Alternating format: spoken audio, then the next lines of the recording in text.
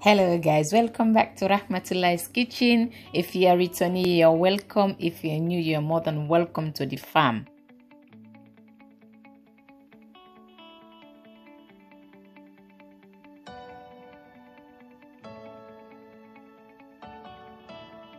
Okay guys, as you can see, today I'm making one of my favorite snack in Sierra Leone, which is called buhdoor or Kouti in Fula.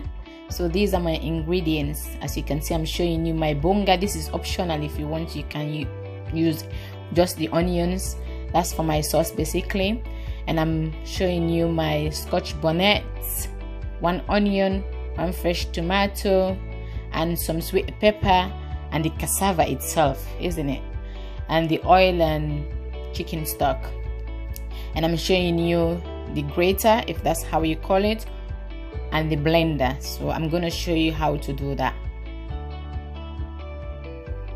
Okay, now we're going to peel the cassava. I'm sure if you're from West Africa, you know what is buhdoor, or in Sierra Leone they call it buhdoor. I think in Guinea Conakry they call it Kouti. It's a cassava snack basically, or you can call it cassava cake. As you can see, I'm just peeling the cassava. Make sure you peel it very well, because if it's the skin is on it, it will get bitter. You don't want that, so make sure you take out all the skins. Okay, I'm going to show you 2 options. You can either use the grater if you don't have a blender, so that's what I'm showing you at the moment. But it's a hard work, trust me. If you decide to do that, thumbs up for you.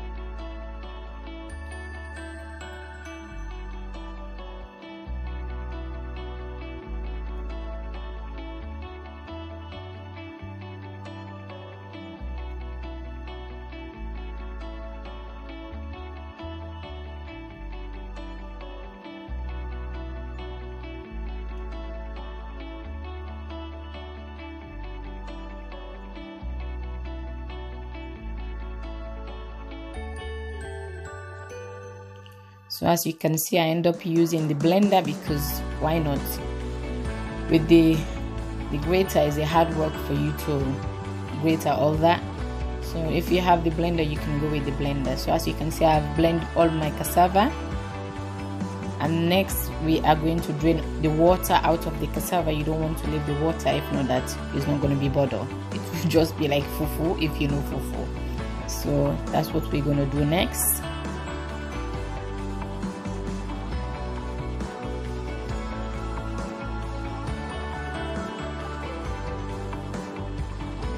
Now as you can see, I'm going to transfer my cassava into the drainer or the sieve. I'm going to squeeze the water out of the cassava.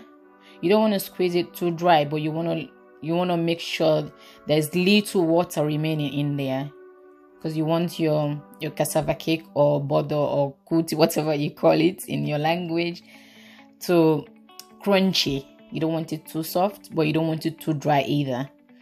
So that's what I'm doing at the moment. So you can see I've done that. If you don't have sieve, you can use cheesecloth as well. As you can see, look at the amount of water that comes out of the cassava. And now I'm going to add in salt, and you can add it salt to your preference. Just make sure you don't add too much salt. I think I just added a bit of salt in there. Mix it well.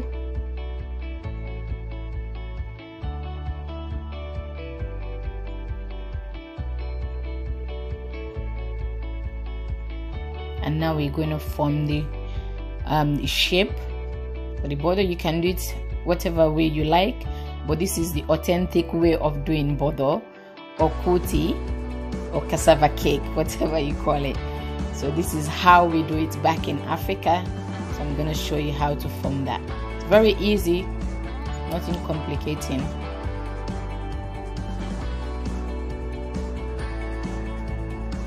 I'm going to do the rest of them like that.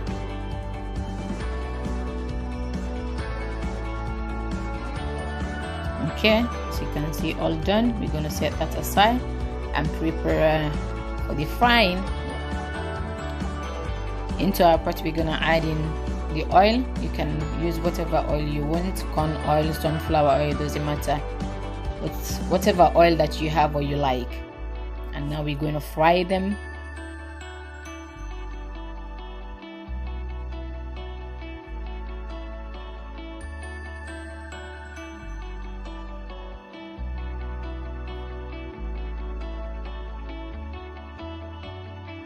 And guys, if you're new here, please don't forget to like and subscribe.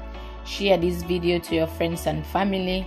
And if you want me to do any kind of video, don't hesitate, leave a comment down below in the description box below. I will get back to you and I will make a delicious recipe for you guys.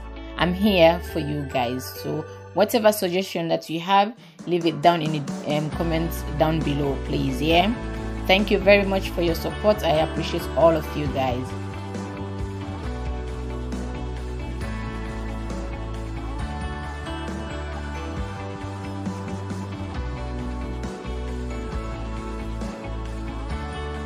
As you can see, I'm just flipping it over. By the way, you can add in as much as oil that you want, but at this point I think I run out of oil, so that's why I don't have much oil in the pot. But if you have enough, you can add in as much as you like to fry the cassava cake or buhdoor.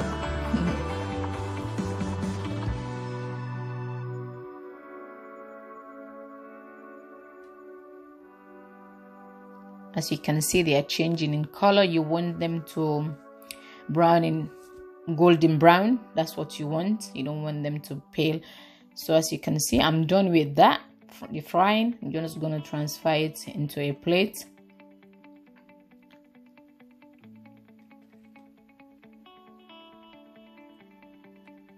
Make sure you line it with kitchen roll so that the kitchen roll will suck all the extra oil.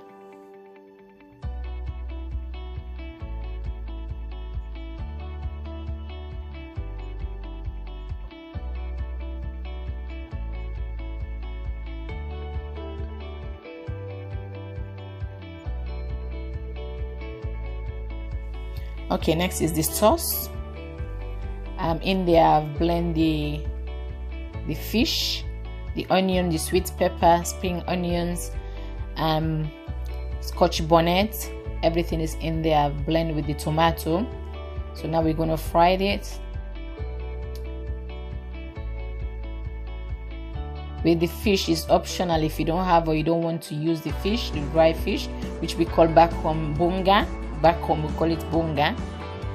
If you don't have it, you don't have to add it, but if you have it, to make the sauce taste different, so it's up to you. If you have it, add it. If you don't like it, don't add it. Or if you don't have it, if that makes sense. Now we're going to add in our chicken stock.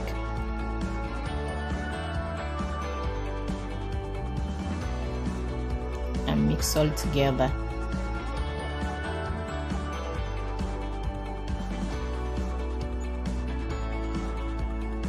And you want to fry this until the onions and peppers are all cooked.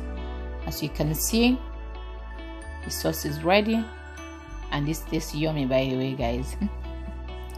This is what makes the cassava cake. Without this, there is no cassava cake. The sauce, trust me, guys. Look at that, nice and done, and tasty, yummy. As you can see, this is the end product, guys. Look at that. If you enjoyed this video, guys, don't forget to like and subscribe, share to your friends and family. Please, guys, let's support one another. Thank you for watching, and watch out for my next video. Bye.